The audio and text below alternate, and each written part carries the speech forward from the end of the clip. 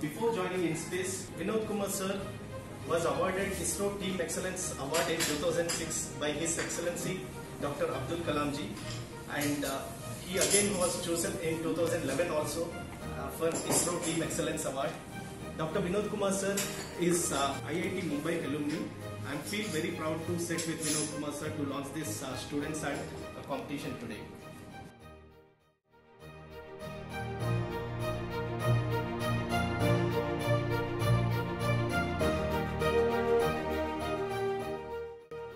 This contest will give the student a satellite kit, everyone who will participate. Okay?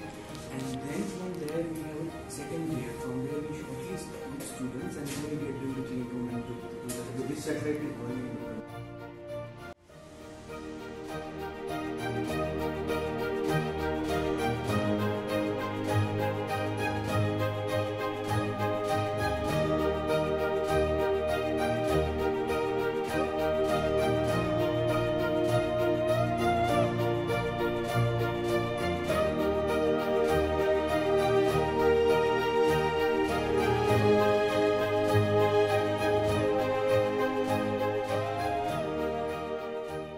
Now, if you look at this satellite, it kind of looks very, very big, right? Now, if you look at the component, the basic idea about it, it's like just a computer we're sending in space, alright? Few of the things it will have is, it will have solar arrays, absolutely, because there are no electrical cabling in the space, so we have to recharge. It would have its brain, which is called a flight computer, which is keeping it in the orbit that we send to.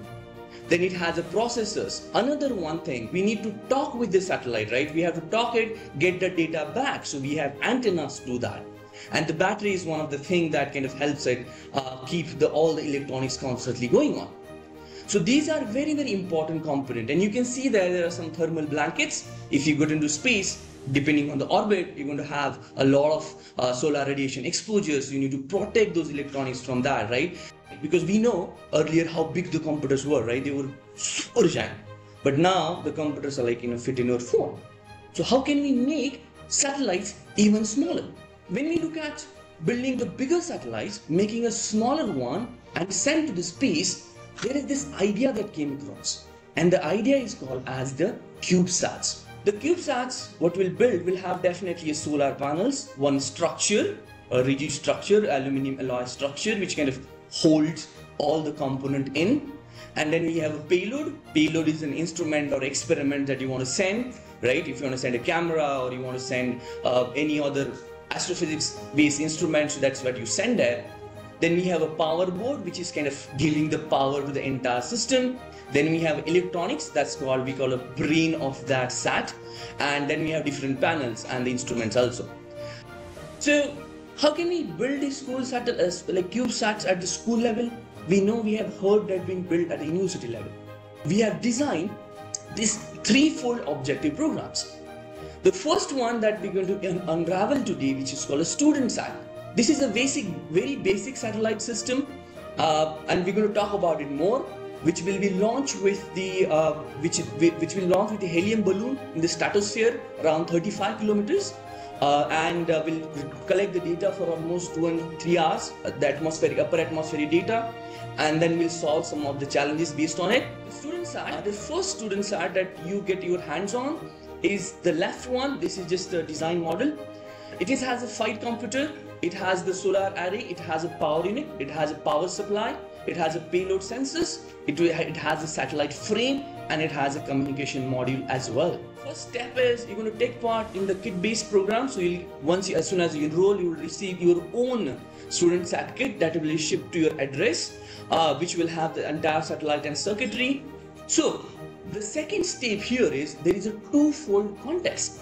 The part number 1 of the contest is once you get a satellite, once you know how to use it, you have to teach that satellite compulsory to 5 more students using the same kit. So what happens, once you get a kit, once you test it, once you test all of that, you build that, there are some research goals that you have to kind of solve, and there is a team of educators that will kind of guide you to get to those goals. And that's the event phases.